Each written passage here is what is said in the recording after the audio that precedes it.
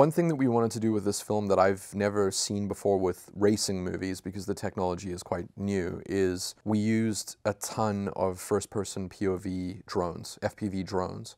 So we had drones that were capable of going almost 200 kilometers per hour, carrying IMAX level sensors on them. And this means that the races are completely real. The cars are real. There's almost no computer graphics. So one of the challenges with Gran Turismo was because everything was done for real, it means in certain races we had 26 race cars, which means we need 26 stunt drivers and we need mechanics that can cover 26 vehicles and keep them running. If we went to Austria, if we went to Nürburgring, it means that we're packing a plane with 26 race cars that have to be brought to those locations.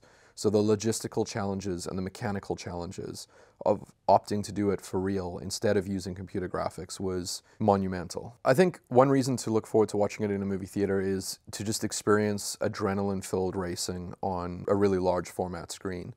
That's what I'm talking about!